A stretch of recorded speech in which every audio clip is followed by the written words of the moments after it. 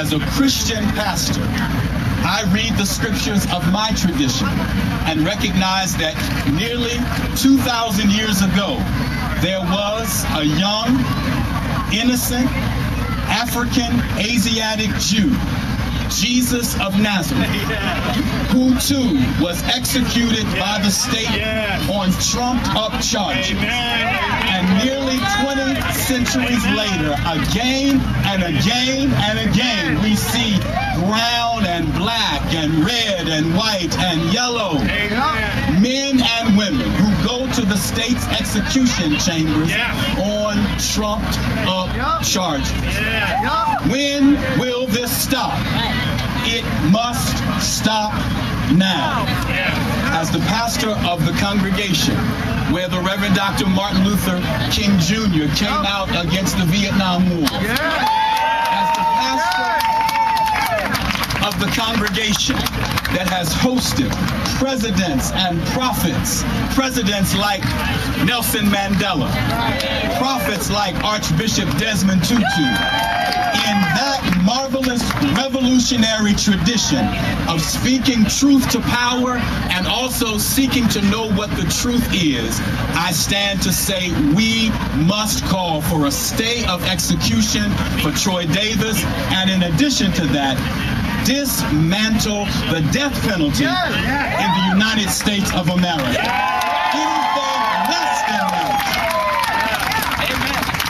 Anything less than that calls into question our attempt to be a nation of democracy.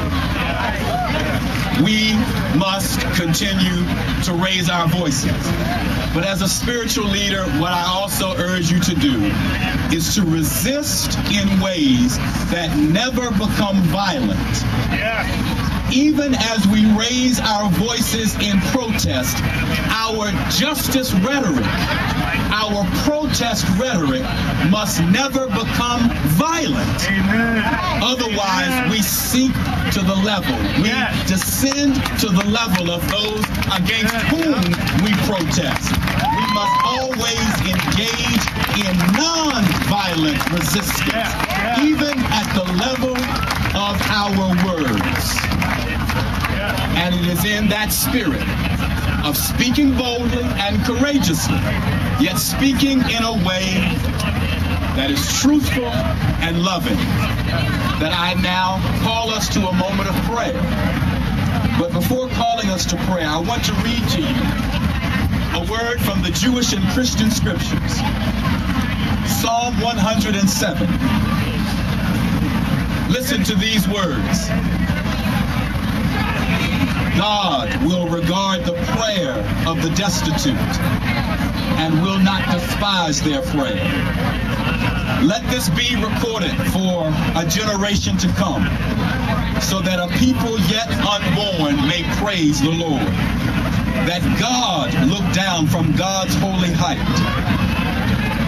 to hear the groans of the prisoners, to set free those who were doomed to die, so that the name of God may be declared in Zion and praised in Jerusalem.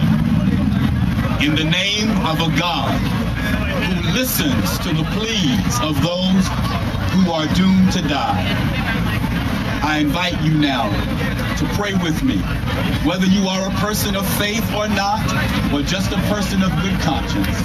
Join me now in this moment of meditation and prayer.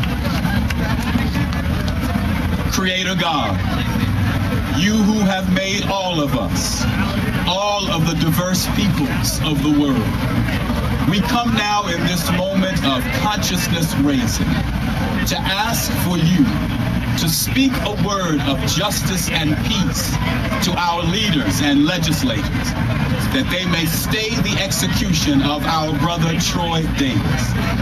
We come, God, asking for your empowering spirit to encourage us to never grow weary in doing what is right for the sake of justice and peace, compassion and love. Ever keep us questing, oh God, in a way that is not violent, in a way that brings harmony, even as we seek to speak truth to power. We pray now especially, oh God, for our brother Troy Davis. Let him know that people of goodwill and faith all across this country and world right now are speaking on his behalf. Wherever he is in this moment, God, we pray that you would strengthen his spirit and his resolve and keep him hoping, even in the face of great odds, to know that it is possible for him to walk out a free man. It is possible for there to be a new trial. It is possible, oh God, for life to ultimately triumph over death. We speak these words in the name of you, oh God, a God who ultimately wants justice and peace, not just for the elite, not just for the great, but for those who often are on the underside of privilege and power. It is, oh God, in your name that we ask this prayer for our brother, our country, and yes, for our world, a world sorely in need of hope.